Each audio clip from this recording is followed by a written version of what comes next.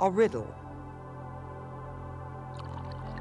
If chemistry is a science in search of facts, why is imagination so important? The answer is wrapped in mysteries. Why are there enormous volcanoes of liquid sulfur on this distant planet?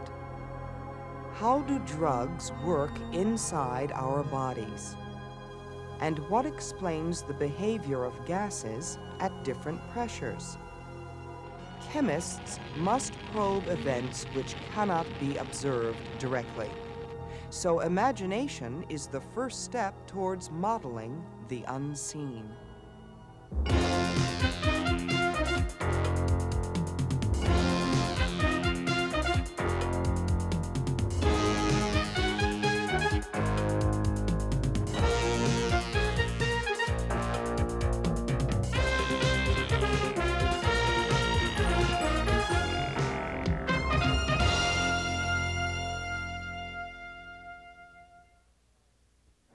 I'm in one of my absolutely favorite places, the East Wing of the National Gallery in Washington.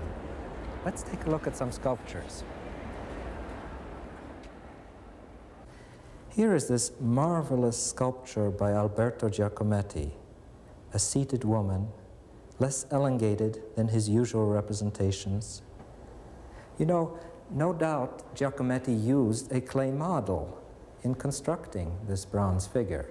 And in another sense of the word model, this sculpture, all art, gives us a representation of the essence of some expression, of an emotion, of some response to a piece of the natural world around. The artist is trying to understand that world. Chemists also want to understand the world that we live in. And in order to do that, we have to form hypotheses and models. The models that we use are different from those that artists have. For instance, different from this beautiful sculpture by Isamu Noguchi. Chemists are often trying to observe things that we cannot see or touch directly. Some things are too complex to study directly. A gas consists of billions of tiny particles. There are too many of them to observe all at once, so models are used to predict their behavior. Some processes happen too slowly. The geochemical events that produce this coal took place over millions of years. Some things are too far away to study firsthand. The chemistry on these outer planets can only be guessed through long-range and indirect observations. Even when we can observe events close up, we may still need models to understand the chemistry that produced them. From the chemistry of the largest bodies in our universe to the behavior of particles so small they are invisible, chemists use models to imagine, then test explanations. They need models because these events are like black boxes that can't be opened. How do scientists make models to reveal such inner mysteries? To unlock these secrets, series demonstrator Don Showalter went to a class of 6th graders. We're here to solve a problem for you today. Many times in chemistry, what we are studying, we really can't see very well. In fact, we might not even be able to see it at all. So what we want to do, a little bit of an experiment with you today, and the experiment involves these two boxes. What we want to do is find out what's inside these boxes. All right, the box is locked so that we can't see inside the box. Now what we want you to do is form in your mind a model. You know what a model is? Yes. What is a model? A model, sort of the idea, not a model like a model airplane, but maybe a model of a mental picture, huh? What could you do to be able to tell what's inside the box? How about if I passed it around? And now what I want you to do is to form a mental picture in your mind of what's inside that box. What do you notice about the two boxes in comparison? One's heavy, all right, one's heavy, one is light. All right, what else? What about? One makes sound and one doesn't. Good. What's that? Real loud. One makes sound and one one doesn't. You betcha. One makes sound and one doesn't. Have you got a mental picture yet? What's inside? What's inside the light one? I don't know. It's neither big or else there's nothing in there. Anyone else want to? I think there's nothing because when you shake it, you don't hear anything, and it's light. So you're using your ears, huh? I think that there's like sponge or something soft in the box, because when you shake it, you don't hear anything, but the box feels heavier than if it were empty. Okay. All right. Now, I want you to hold on to that idea for a minute. All right. Now, we want to hear about the heavy box over here. Here's the heavy people over here, huh? All right. Now. I think there's chains in the box because when you shake it, you hear like chains going against the box, and it's heavy. You hear what kind of a sound? It's like clanking. Like a rattling or clanking sort of sound in there, huh? And what else about the box? It's real heavy. It's heavy. It's heavy. So there's something in there that is dense. You know what that word means? Dense? Okay. Anyone else want to give us an idea about the heavy box? There's just any kind of metal in there because the noise it makes. Any way we can look inside things without actually opening them up? We could x-ray the box to check what's in there. All right. We've done that. You want to see them?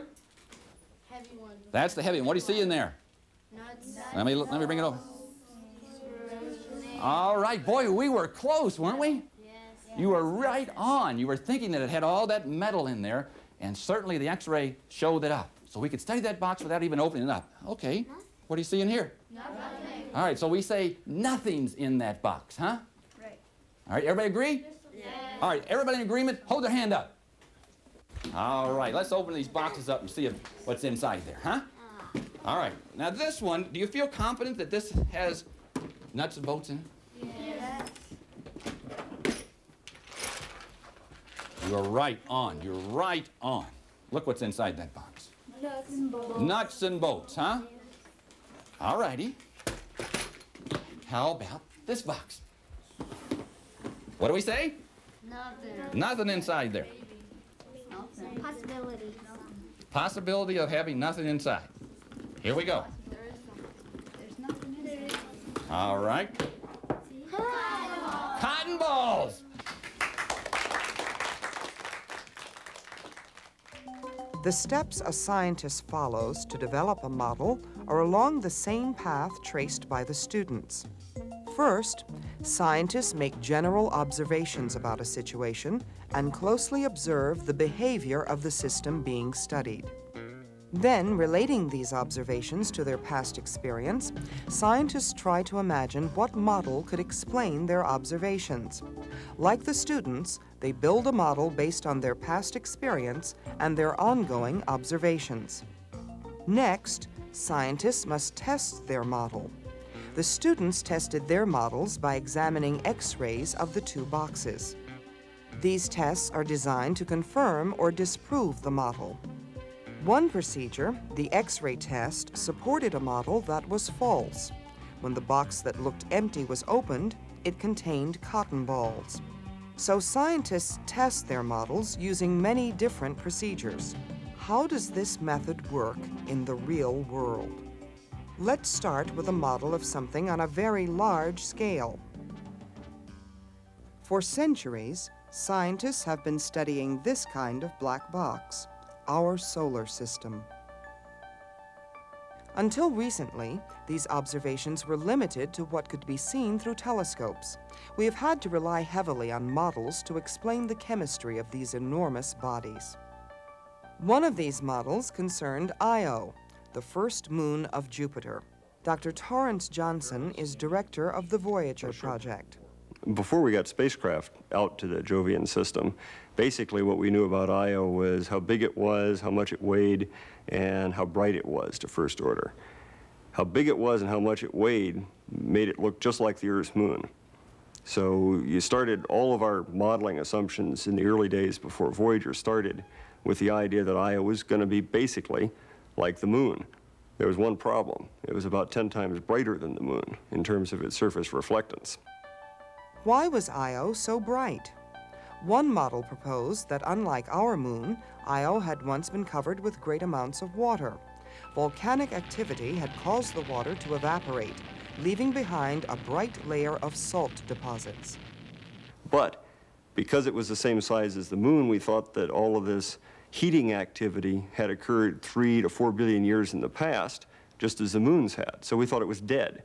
Our model was of a dead lunar interior with a salty outside, probably blasted full of craters by meteorites. In 1977, the first Voyager probe was launched to gather observations on Jupiter and Io from close range. Scientists waited for 18 months as Voyager made its lonely pilgrimage. The wait was worth it.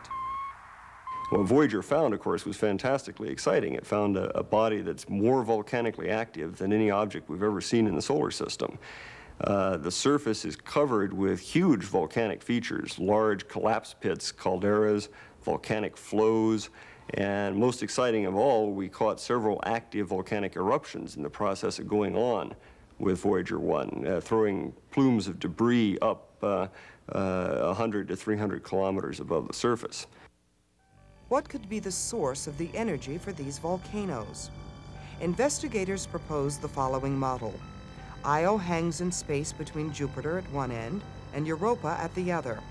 The gravitational force from each body tugs on Io, causing it to flex and heat up as represented here in exaggerated form. So in this model, gravitational energy generates the heat for the volcanism. But there was still something strange about the chemistry of these volcanoes.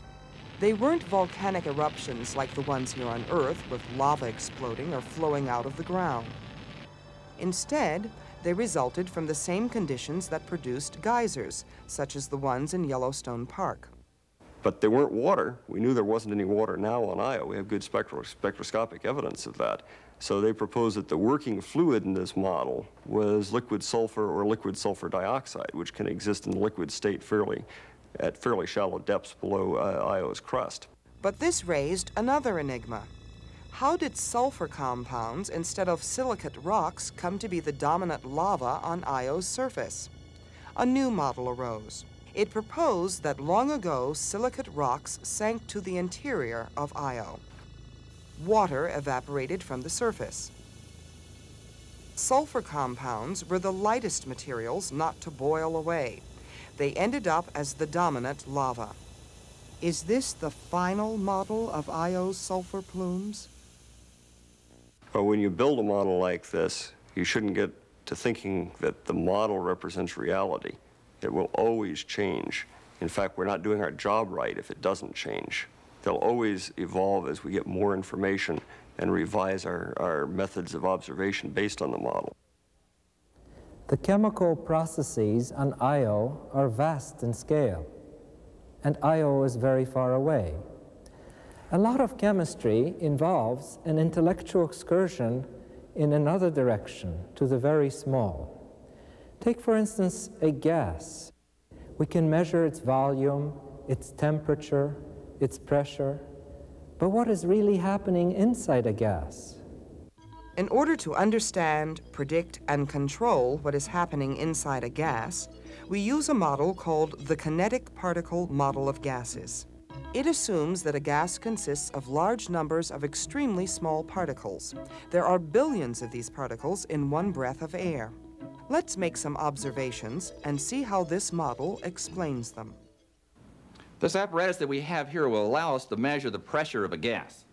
Now, what we want to study now in our model here is several different variables: pressure, volume, and the amount of gas. One thing we're not going to vary is the temperature. We're going to hold that constant. The temperature of the room now will remain the same. Okay, let's do an experiment. What I want to do is add an amount of gas to this already trapped volume of gas in here. As I do, of course, you know that's going to increase the pressure. Right? I'm going to add some helium. Look at the pressure. I'm doubling the pressure. Once it's up there, I'm going to shut that off. Now, what I have done is double the pressure of the gas. Now, what do you think that means in terms of the amount of gas added? I bet you said it doubled the amount of gas, huh? That's the intuitive guess. And you're right. If we double the amount of gas, we double the pressure. Now, we want our model to be able to explain that. This is a representation of the container we used in our experiment with a vast number of gas particles already in it. The particles are moving chaotically in all directions and colliding with the walls of the container. For the purposes of our model, suppose that we could make the gas particles enormously larger and see them in slow motion. And to make things even clearer, we'll focus in on the behavior of just a few particles. As these particles collide with the walls of the container, the many tiny collisions exert a force on the walls. The force exerted on each unit of area of wall is the pressure of the gas, shown here on this gauge. What would happen if we double the number of the particles in the container? There are now twice as many collisions per second against the wall. What does this do to the pressure of the gas? It will double it, because the number of collisions in a given unit area is directly related to the pressure of the gas. The more collisions in a given unit of area, the higher the pressure. Let's do a second experiment now. This time we're going to vary the volume and the pressure, again leaving temperature constant. What I'm going to do is release the piston and see if we can come up to this mark here, which refers to double of the volume. All right, so we release the piston. It comes up to double the volume. And look what happened to the pressure. The pressure now is half of what it was. It was on 2. Now it's back down to just a little bit below 1. It's down to about what it was originally. And so we have doubled the volume, and in the process, the pressure was cut in half. That's another observation that we've had. So we've done 2 experiments now involving the amount of gas and the pressure. In the second experiment now, we looked at the volume that the gas takes up, the volume of the container, and the pressure of the gas. Let's see how our model can explain these observations. What happens to the pressure if the volume of the container is doubled, but the amount of gas particles is kept the same? As the volume of the container increases, the gas particles have more room to bounce around. They are now striking the wall only half as often as before. The pressure also drops back to half of what it was at the smaller volume of our gas. The kinetic particle model applies to any gas under standard conditions. However, in the real world, there are many different types of gases, and the particles of one gas are different from the particles of other gases.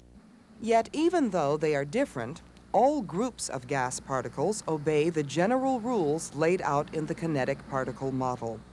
This is true regardless of the type of gas particle. The kinetic particle model deals with the average behavior of large numbers of gas particles. It doesn't deal with the shape of single gas particles. But in other areas of chemistry, models of the actual shapes of single particles are very important. What you are looking at now is a model of a drug compound used to treat ulcers. These models have opened the door to an unseen world inside our bodies, a world where drug particles interact with cells on a submicroscopic, invisible level. They have led to remarkable discoveries in the fields of biochemistry and drug research. Dr. David Pensack and a team at DuPont are one of several groups creating computer models of particle structure. How are these models used in drug research? Computers are very nice tools to help us better understand how nature puts her building blocks together to create the substances which we encounter in our daily life. What you're looking at now is a computer graphics picture of DNA, the thread of life. What we're trying to understand in any kind of a model is exactly what's going on at the level whereby nature is doing whatever it is happening. We cannot get down small enough physically to see that. So what we have to do is try to simulate this. The problem is that these particles are so small that by and large chemists have never really had the chance to create a mental picture of what they're like. So what we have to do is develop models to enable them to think about things that are too small for them to actually look at. The key and lock model is an example. Picture a drug as a key. The cells in our bodies each contain many different kinds of locks. One of these locks, if opened, could result in a desired effect. But to open the lock, the key must be an exact fit. Computer models help researchers imagine the properly shaped particle. The problem that we have is, yes, you have a key, and yes, it fits into a lock. Well, you have to worry about how does the lock and the key actually find each other, because they're both swimming around inside the body. There has to be some process of recognition whereby the key knows this is the lock that I want to interact with. And we call the process by which it approaches the lock the docking problem. We're trying to simulate it on the computer very much the same as worrying about how a boat pulls up to a dock. It'll recognize where the appropriate slip is. But what makes this different than the boat docking problem is that we have a very oddly shaped slip, the hole in the lock, if you will, and we have to make sure we put just the right key in there. Because if the key that we put in doesn't fit, you don't get the desired activity at all. And if we have a key that can fit into multiple locks, you begin to have the side effects problem. To create a new drug, researchers may need to synthesize hundreds of compounds and test each. It is expensive and time-consuming. Models streamline the process by identifying which particles have the highest potential for success. And because these models help researchers to see substances in new and different ways, they sometimes yield unexpected breakthroughs. Let me tell you a little story that is near and dear to my heart. For a while we had two computer graphics systems side by side, and one of my people was working on developing a new class of weed killers. Another one was working on a class of molecules which are involved in treating of cancer. Certainly a high priority item. As luck would have it, they were both working in the room. They both got telephone calls at the same moment. They went back to their laboratories. When they came back, they inadvertently got on each other's terminal. And about 15 seconds later, the first one yelled out, "What are you working on my class of compounds for?" I said, "I'm not." And he said, "Yes, this is my compound over here." What came out of this was there was a similarity between the weed killer and the anti-cancer drug that had never been recognized before. Because the way we've been used to drawing these structures on a sheet of paper is in a stylized representation which is really almost artificial, and you would have never seen that similarity. But when you displayed them exactly as nature was really dealing with them, there was a striking similarity.